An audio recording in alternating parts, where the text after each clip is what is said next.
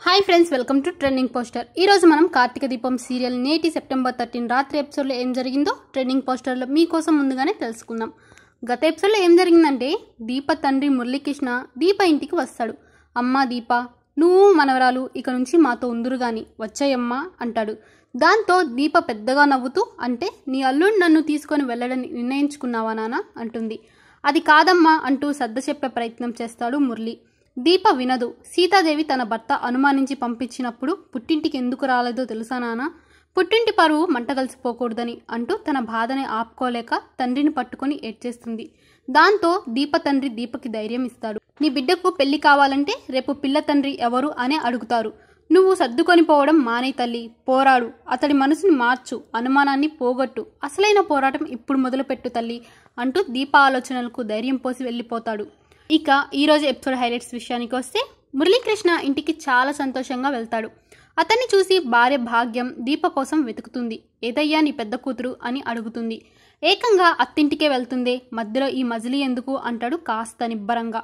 ఆ మాటలకి భాగ్యం కోపంతో, బాగానే ఉందయ్యా, నువ్వు నేనున్నాను అని ఎగేసుకుంటూ వెళ్ళినప్పుడే అనుకున్నాను వట్టి చేతులతో వస్తావని అంటూ దీపని తీసుకురానందుకు తిట్టడం మొదలుపెట్టింది.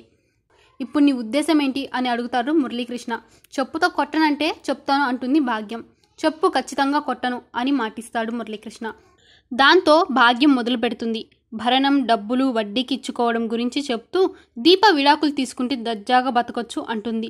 దాంతో మురళీకృష్ణ దీప గురించి ఈ భాగ్యంతో చర్చించేంత దౌర్భాగ్యం వచ్చింది అనుకుంటూ అక్కడి నుంచి వెళ్ళిపోతాడు. కార్తీక్ తన రూమ్లో కళ్ళు మూసుకొని కూర్చుంటాడు. హిమ ఆడుకుంటూ ఉంటుంది. సరిగ్గా అప్పుడే దీప తలుపు తీసి లోనికి వస్తుంది. వెంటనే రిపోర్ట్ పక్కకు పెట్టి హిమ వైపు చూస్తూ ఉంటుంది దీప. దీపం చూసిన హిమ వంటలక్క అంటూ పరుగున వెళ్ళి హక్ చేసుకుంటుంది. ఇంతలో కార్తీక్ కళ్ళు తెరిచి చూసి షాక్ అవుతాడు. ఇదేంటి, ఇది ఇప్పుడు వచ్చింది, ఏ ఉద్దేశంతో వచ్చింది అని ఆలోచించుకుంటూ ఉంటాడు కార్తీక్ మనసులో. ఇంతలో హిమ, అయ్యో శౌర్యని కూడా తీసుకొని రావాల్సింది వంటలక్క అంటుంది కాస్త నిరుత్సాహంగా. ఏం పర్లేదు హిమ, నువ్వు శౌర్య కలిసి ఆడుకునే రోజులు ముందు ముందే చాలానే ఉంటాయిలే అంటుంది దీప కార్తీక్ వైపు ఓరగా చూస్తూ. కార్తీక్ అయిష్టంగా దీప వైపు చూస్తూ ఉంటాడు. దీప హిమ నవ్వుకుంటూ ఉండగా బాగా కాలిన కార్తీక్, హిమ నానమ్మ ఎక్కడుందో చూసిరా అమ్మా అని చెప్పడంతో హిమ అక్కడి నుంచి వెళ్తుంది. దీప వెంటనే పక్కనే పెట్టిన రిపోర్ట్ తీసి కార్తీక్ అందివ్వబోతుంది. కార్తీక్ ఆలోచనలో పడతాడు.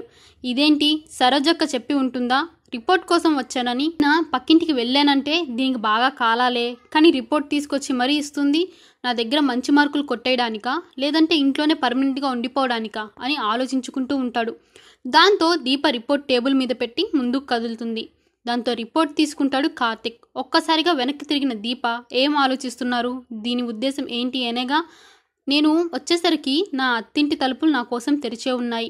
మీరు రావాలనుకుంటే ఆ వాల్మీకి ఆశ్రమానికి తలుపులే ఉండవు. కానీ మీరు సరోజక్క ఇంటికి వెళ్ళారు. అక్కడి నుండి నా ఇల్లు 7 అడుగులు దూరం. నాతో కలిసి 7 అడుగులు వేసిన మీరు ఆ 7 అడుగులు మాత్రం వేయలేకపోయారు. కానీ నేను వస్తాను డాక్టర్ బాబు, తప్పు చేశానని ఒప్పుకుని కాదు, తప్పు చేయలేదని నిరూపించుకోవడానికి అని చెప్పి అక్కడి నుంచి వెళ్తుంది దీప. ఆదిత్య శ్రావ్య దగ్గరికి వెళ్తాడు. కాసేపు వాళ్ళిద్దరు రొమాన్స్ తర్వాత ఆదిత్య తన ఆనందాన్ని భాగ్యం, మురళీకృష్ణలతో పంచుకుంటాడు.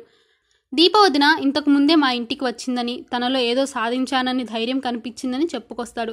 దాంతో మురళీకృష్ణ పొంగిపోతూ మందు కొట్టడానికి అల్లుని తీసుకొని వెళ్ళిపోతాడు. దీప కార్తీక్ రూమ్ నుంచి మెట్లు దిగి అటు ఇటు చూసుకుంటూ వెళ్ళిపోతూ ఉంటుంది. సరిగ్గా అప్పుడే దీప భుజం మీద చేయి వేసి ఆపిన సౌందర్య దీపను ప్రేమగా చూస్తూ, ఎందుకొచ్చావే, వచ్చిందానివి వాణ్ణి కరిగిపారేయకుండా ఎందుకు రిపోర్ట్ తీసుకొచ్చి మరీ వెళ్తున్నావు? కనీసం ఆ వంకతో అయినా మీ ఇంటికి వచ్చేవాడుగా వాడు, ఆ అవకాశం కూడా వదులుకున్నావా అని అడుగుతుంది. అత్తయ్య, నేను మారాను అత్తయ్య, నాకు నా భర్త కావాలి, నా భర్త ప్రేమ కావాలి, నన్ను నా పిల్లల్ని ఆయన ఆదరించాలి. ఆయన చేసిన తప్పుకి నా బిడ్డలు ఎందుకు శిక్ష అనుభవించాలి? అందుకే నేను తగ్గడానికి సిద్ధపడుతున్నాను.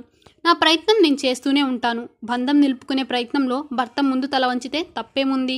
ఆడదాని తాలూకా ఔన్నత్యం ఇక్కడే బయటపడుతుంది. కాపురం నిలబెట్టుకోవాలనుకునే ప్రతి ఆడది నేర్చుకోవాల్సిందే ఒకటే, భర్తతో గొడవపడి నువ్వెంత అంటే నువ్వెంత అనకూడదు.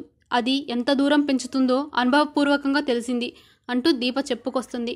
ఆ మాటలు విన్న సౌందర్య, నా కొడుకు కోసం నువ్వు నీ ఆత్మగౌరవాన్ని చంపుకోవడం నాకు ఇష్టం లేదని నేను అంటే అని ప్రశ్నిస్తుంది కాస్త ఆశ్చర్యంగా, కాస్త ఆనందంగా. క్షమించండి అత్తయ్య, ఈ మాటల్ని కాపురాన్ని నిలబెట్టలేవు అని చెప్పి మీ కాళ్ళ మీద పడి మొక్కి వెళ్ళిపోతాను అంటుంది దీప చాలా శాంతంగా. ఆ మాటలకి సౌందర్య చాలా హ్యాపీగా ఫీల్ అవుతూ దీప నుడిటి మీద ముద్దు పెట్టుకుంటుంది ప్రేమగా. ఇక కమింగ్ ఎపిసోడ్లో ఏం జరుగుతుందంటే దీప, శౌర్య, కార్తిక్, హిమ మళ్ళీ స్కూల్లో కలుస్తారు. శౌర్య కాలు నొప్పి పుట్టినా ఆడుతుంటుంది. దీప వద్దని వాదిస్తుంది. అయితే శౌర్య ఆవేశంగా ఇప్పుడు నేను ఆడకపోతే తప్పు చేశాను అనుకుంటారమ్మా అంటుంది. దాంతో దీప ఆవేశంగా కార్తిక్ గతంలో అన్న మాటలు తలుచుకుంటూ నిజమే అత్తమ్మ, నువ్వు ఆడు, చేయని తప్పుని ప్రాణం పోయినా ఒప్పుకోకూడదు అంటుంది కార్తిక్ని ఉద్దేశిస్తున్నట్లుగా. కార్తిక్ కాస్త అయిష్టంగా ఇబ్బందిగా దీప వైపు చూస్తూ ఉంటాడు. కార్తీక దీపం కొనసాగుతూనే ఉంటుంది. మరిన్ని వివరాలు తర్వాయి భాగంలో చూద్దాం. అప్పటి వరకు మా అప్డేట్స్ కొనసాగుతూనే ఉంటాయి. మా అప్డేట్స్ కోసం please like, share and subscribe my channel trending poster.